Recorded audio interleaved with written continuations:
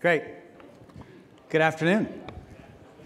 Nice to see everyone. I'm going to give everybody a PowerPoint break. I figured by 3:30 you've had a lot, and I'll just speak for a few minutes. My name is Dan Greenstein. I am the Chancellor of the Pennsylvania State System for Higher Education. It's a system which is in the middle of a massive transition. I'm going to talk about what that transition entails. And I'm going to address this from the point of view about what that means for folks who may be in this audience, but I'm going to do a little polling so I can target my remarks more effectively. Who in this audience is a higher education professional working inside the legacy-centric environment? Okay, that's us. Good. How about service providers, education technology service providers, professional services service providers, consultants? There's always a few, right? Good. Did I miss any? Anybody kind of belong to an employment category that I didn't call out? All right, so I'm going to try to sort of tailor the remarks to talk about what it means to be a public university system, which is undergoing a massive transition. And I'm going to try to talk about what it means in terms of the kinds of partnerships we're looking for. And the reason I thought this might be important, but you can give me feedback afterwards, is that as you're going to see, the Pennsylvania State System is really the tip of the iceberg, which is sort of going to roll across public higher education in this country for a variety of reasons, and is going to force massive change as the demographics of our industry and the costs of our industry change. So we're maybe 5 or 6 years ahead of the curve, but it's a place where a number of folks are going to end up. This is what the industry is going to look like, and I thought it might be helpful. And I'll try to leave time at the end for some Q&A, because if anything, I need your advice more than you want my information. Let me start quickly with a little bit about who we are. So the Pennsylvania State System is the public university system in the state of Pennsylvania, 14 universities, about 100,000 students. They vary in age from about 120 years old to about 180 years old. They started out as normal schools or seminaries, and then they emerged as universities, teaching mostly to the master's level. We have one PhD accredited institution, Indiana University. The Pennsylvania State System offers the affordable pathway for low and middle income Pennsylvanians into sustaining careers. It is still the most affordable option in the state. Highly aligned, career relevant kind of education. I mean, it sort of grows out of their history as normal schools and seminaries, and that kind of focus on particular employment categories carries forward to this day. The Pennsylvania system, universities, and many regional comprehensives like them across this country serve about 25 to 28% of the total student population of this country. They populate Main Street America and its professions. That's what we have done historically. And as elsewhere, we're going to see are in a major transition point. Our universities are creatures, as all of these kinds of comprehensive universities are. They're creatures of their communities and their student body, and their programming and their alignment with employer needs really reflects that. And so, again, think about Pennsylvania. There's Philadelphia, there's Pittsburgh, and then there's a lot of stuff in the middle, which is neither Philadelphia nor Pittsburgh. Since I don't come from Pennsylvania, I don't feel comfortable saying that a lot of people say it's Alabama in the middle. That was a rhetorical device, if anybody recognized. And they really are, when you go to the universities, as you would in many of these kinds of four-year public institutions, they are really creatures of their community. They offer a very intimate kind of experience in terms of their engagement with the community, the kinds of experience that the students have with their faculty. You go there and you talk to people. They've worked there for 25 years. Their parents, their grandparents, their children, their uncles, their nieces, their nephews, have all gone to the university. There's a profound embeddedness within the community. That's the good stuff. We are super challenged by a whole bunch of stuff. Lagging public investment. Pennsylvania is 48th or 49th in the nation in terms of the amount of funding it provides in public higher education on a per FTE basis. 27% of our total revenue is derived from the state. As income as from the state lags, tuition goes up. As tuition goes up, our core population leaves us. So we have lost. I'll come back to that in a second. And enrollment, so you're losing enrollments. Actually, we've lost 18% since 2010, and the enrollment decline is fastest amongst students and faster than the average amongst students from Pennsylvania state families with incomes of $110,000 or less. So we're pricing ourselves out of the market. You know, it's complicated by the fact that we're in a growth economy. Education is countercyclical. The demographic trends in Pennsylvania mimic those more or less in the nation, right? You're seeing shrinkage in the size of the high school leaving population. We've seen significant shrinkage since about 2008, and we're seeing a small uptick now, and then as with the rest of the nation, we're gonna go over a demographic cliff in 2025. Right? And of course, all this puts enormous pressure. You see that kind of enrollment decline puts enormous pressure on the financial situation of any of our universities. And the situation is complicated in Pennsylvania by a couple of other factors. Pennsylvania is overcrowded in terms of higher education supply. There are more higher education seats than there are high school leavers available to fill them. There are 92 independents. Penn State has a bunch of campuses. There's a bunch of state-related institutions, 113 all, and the net result is cutthroat competition, which drives the cost of education up for the middle-income student. Everyone's trying to get the maximum dollar out of that middle-income student, and the quality of education arguably down because none of the universities in the sector or the colleges can get as much money as they need to offer the kind of traditional offer they have. Pennsylvania is not unique. The entire northeastern region, I just described Connecticut, New York, Massachusetts, right? Minnesota, Wisconsin, down the southern coast, and you're gonna see that moving across the north, down the coast, and pushing back across the center of the country by 2025. I went to Pennsylvania for this reason, because I got to see what's happening before, I wanted to get an advanced copy of the book. So there you go. The one other thing I need to say is that the situation financially is complicated. I'll get into it in just a little more detail in a minute, by the fact that the structure of the state system is we're a single bank account, right? So as the weakest universities as they decline, they tug on the stronger ones. Right? Because they're effectively there's only one corporate entity, it's the Pennsylvania state system, and so everybody's cash is tied up in that. So there's this financial interdependence. 18% enrollment decline in 8 years when you've only, we have been doing recession management, budget management probably for a dozen years or more. I would say reasonably effectively, but there's pretty much nothing left to cut. We did some analytics. We're not publicly recording this, are we? Okay. We did some analytics, and we basically said if the cost and revenue curves don't change, if nothing significant changes in how long is it before we spend down our unrestricted assets, our reserves? Answer, 7 to 10 years. Now let me contextualize that for those of you working in the commercial sector. 7 to 10 years seems like a long time. Why are you even thinking about it? In higher education, oh my God, that's tomorrow. Right? So 7 to 10 years, you're basically out of money if nothing changes. So what do you do? So we looked at all the options, and these are options that others have looked at as well. So there's some playbooks out there that we looked at. So we looked at closure. Only the legislature has, in our state, the power to close the university, but the costs of closure are super high. The one-time cash payout costs are far in excess, and if you would normally close the financially weakest institutions, the cost of closure are far in excess of what those weakest institutions have on hand in cash, like 6x.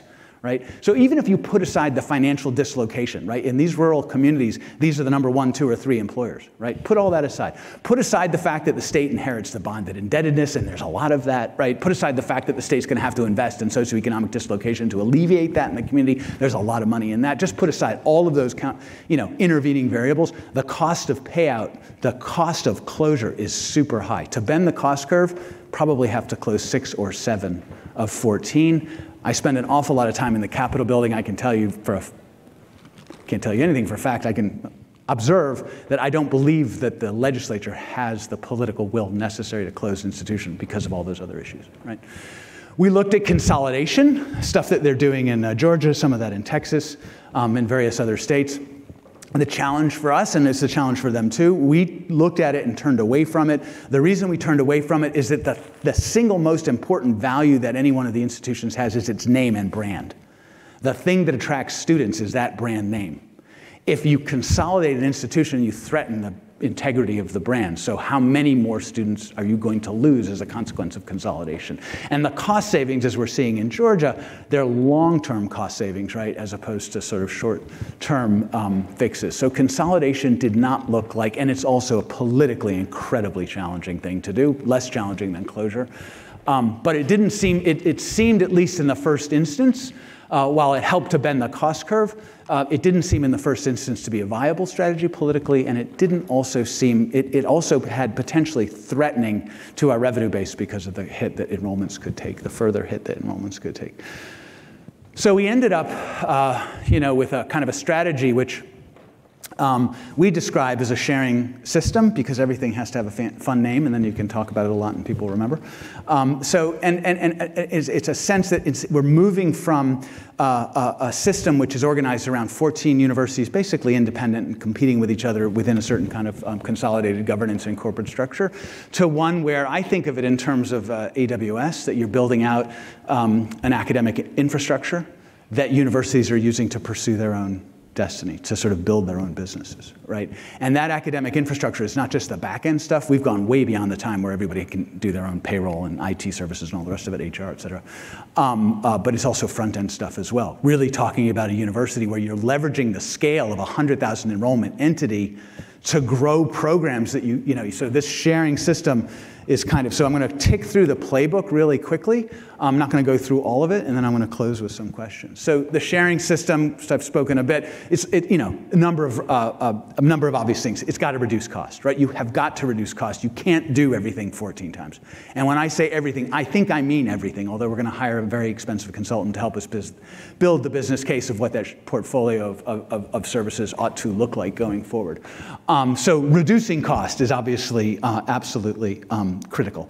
But then also growing revenues, and as many of you will know, there's only a couple of ways to grow revenues in higher education. You lean in on retention, you get in new students, or you raise alternative sources. And that sharing system, that idea of sharing, collaboration, that deep infrastructure integration is something that we see as critical to both. So on the innovation side, which is where student retention is going to come from, there's evidence in higher education out of Tony Brake's work, but also demonstrably in the work of the University Innovation Alliance and others, that universities, when they work together, can accelerate their time to impact by sharing the learning of the innovators, right?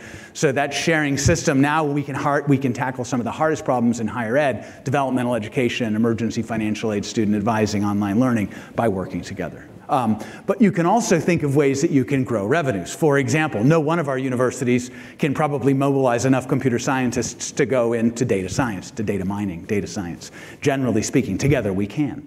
There was a great article recently about University of Wisconsin-Stevens Point, which cut history and a number of other humanities disciplines in order to save costs. Of course, when you cut disciplines, you lose students.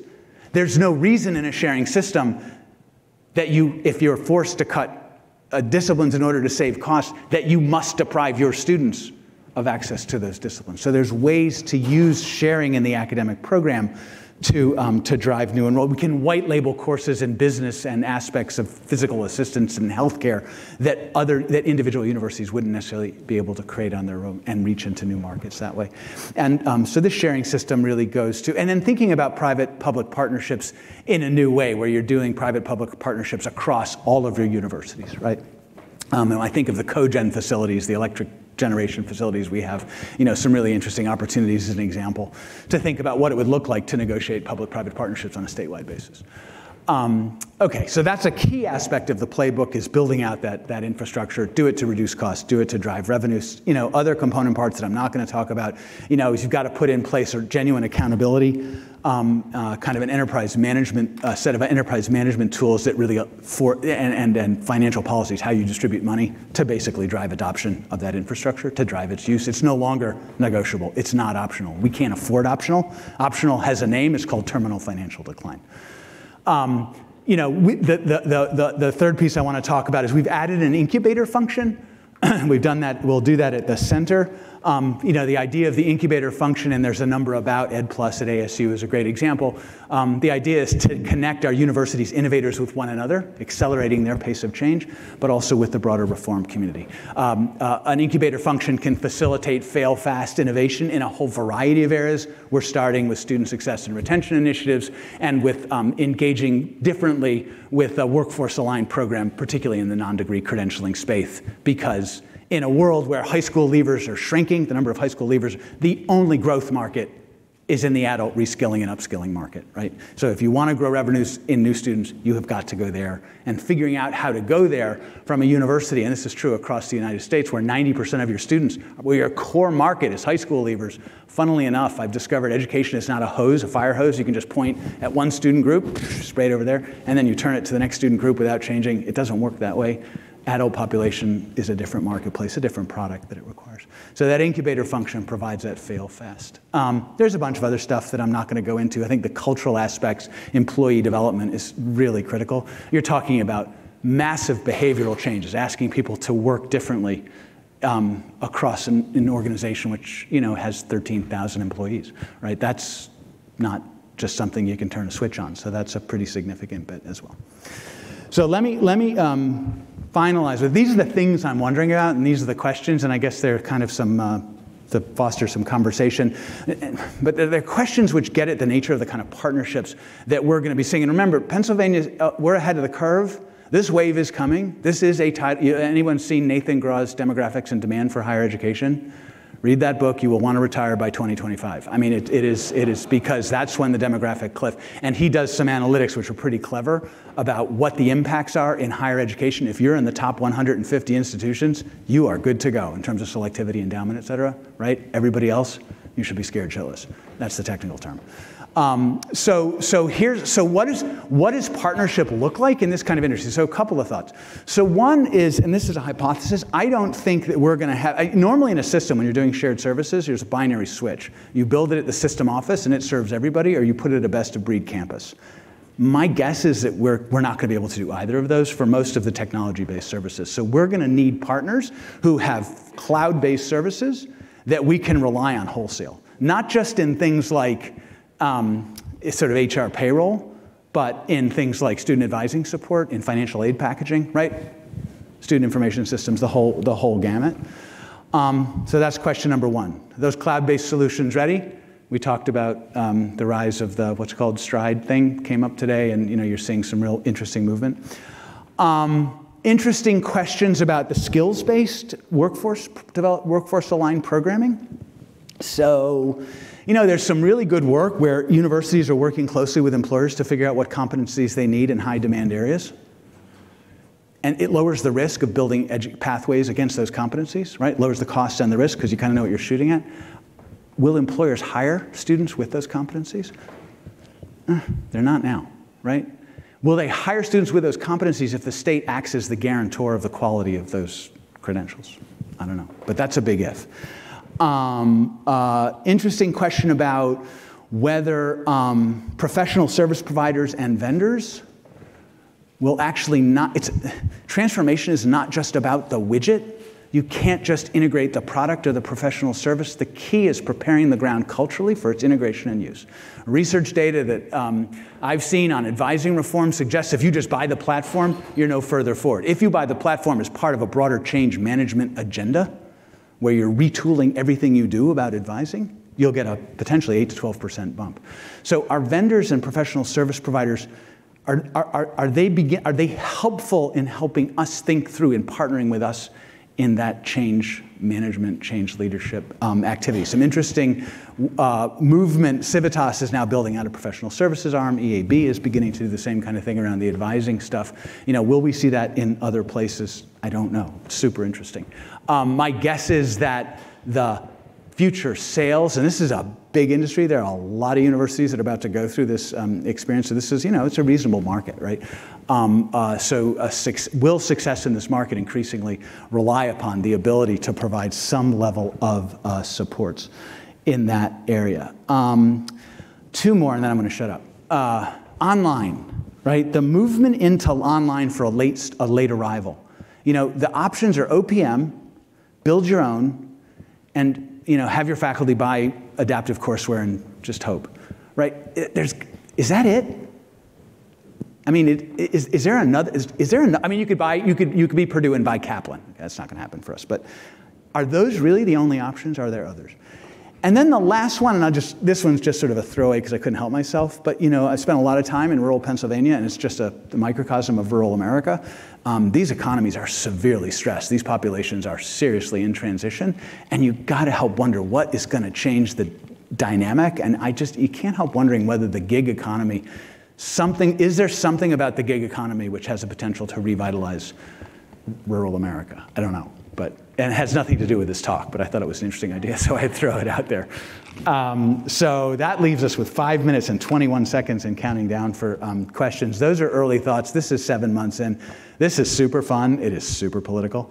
It's been had a really great time just rebuilding the leadership team at the Chancellor's office in order to sort of drive this change agenda. And I'm now working with a whole bunch of people who've never seen a cliff they didn't want to jump off of, and it's a lot of fun. So and we're keeping this playbook. So win, lose, or draw, there's going to be something to give back. Lessons learned, questions, comments, offers of help. Go ahead.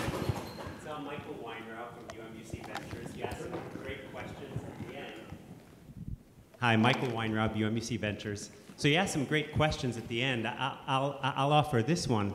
So a person in your position who wants to make the argument to your university presidents, a rising tide lifts all boats, yeah. But yet they're all on the hook for their own metrics and their own success and their own enrollment. Yeah. What can you say, what can you do to really make them act such that to really make that real so that they believe that they're not competing against each other, but they're all really in the same boat?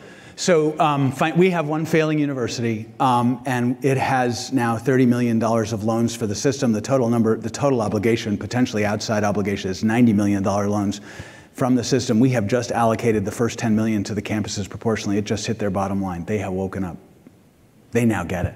Right? So one of the things we put in place is a sort of a budget process where before any board action is taken on tuition or allocation of state funds, is the presidents will actually review each other's strategies and budgets because they're on the hook for failure, right? So we're now not just inventing new kinds of accountability, we're treating presidents as co-investors because they now understand what it means, right, if others fail. And they also understand what it means if others succeed because there's different, it gives them access to different. So, I'm not going to say hand on heart that all my presidents are lined up behind me waiting for, a bunch of them are going to be waiting for me to sort of exit left.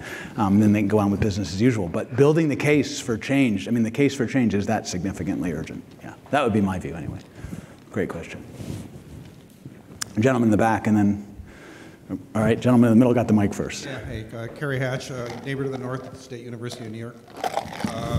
So everything resonates. But at what point do we start to look and go, it's not just higher ed, it's the whole continuum of education. Yeah. And, thinking about, a 60-year curriculum and what people are going to need for lifelong learning. Yeah. How do we realign a lot of what we do is still kind of bailing out the boat so that it stays afloat, but not really thinking, okay, what's the new boat look like, or how do we build that while we're trying not to sink? Yeah, no, that's a great question. We've had a lot of conversation around this, and I'm going to reflect my Chief Transformation Officer, Sarah Bowder. She has the best title of any job ever, so I want her job. Her view, and I embrace it, is that a lot of the stuff I've talked about is just stopping the bleed. It's that incubator. It's that innovation, right? And the tendency in this environment, I feel at an emotional level, is to throw everything you have at stopping the bleed. And that would be such a mistake. You have got to run that innovation because you've got to build the future. One of our CFOs asked, are we tweaking the system so we work better, or are we building the next system?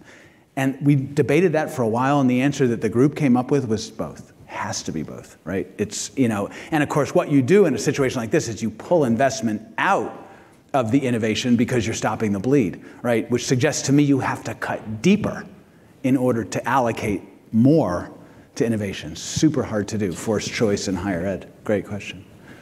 So this is a good talk because what it does is it imparts a sense of urgency to this demographic wave or collapse in 2025.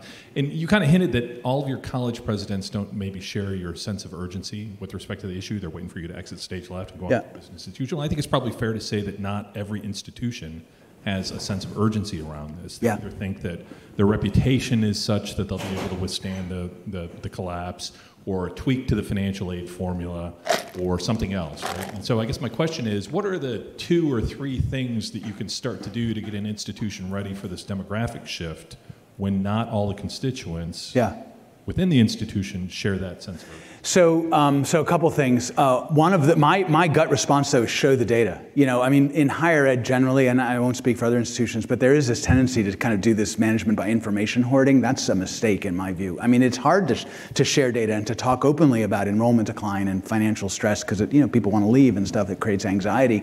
But you have to be open and honest with folks and transparent. So I think that helps. And also getting people into what do these data mean. Here's not like, here's my data and this is what they mean. Here's the data, let's discuss what they mean. So I think that's really important. The other thing is if you're in an institution, and many of us are, where they've been doing recession management for a dozen years, everybody feels it, right? I met with students on the campuses and they feel it because the dining services are not open as long because there's not as many students to make it viable for the vendor to provide, service. The trolley car has been cut from 2 to 1. So there's, the deferred maintenance is obvious. Of 5 residence halls, 2 may be closed so the other 3 can be filled. Students, in my view, they've been transitional through higher education. Intentionally, they go in 5 or 6 years.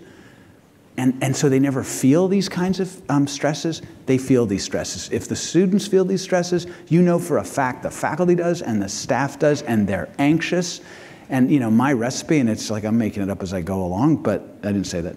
My recipe is you recognize that anxiety, you embrace it, you acknowledge it, and you infuse it with optimism and hope. I believe we can solve this problem. We have the talent, we have the creativity, we have the people, right? But we have this problem. And those two things have to go together.